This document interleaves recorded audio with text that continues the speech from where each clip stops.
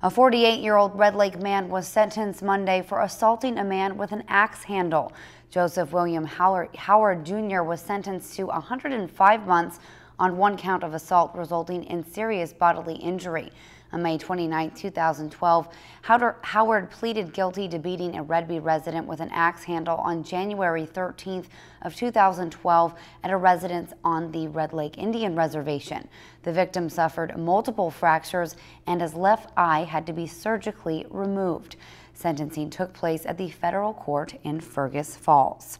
If you've enjoyed this segment of Lakeland News, please consider making a tax-deductible contribution to Lakeland Public Television.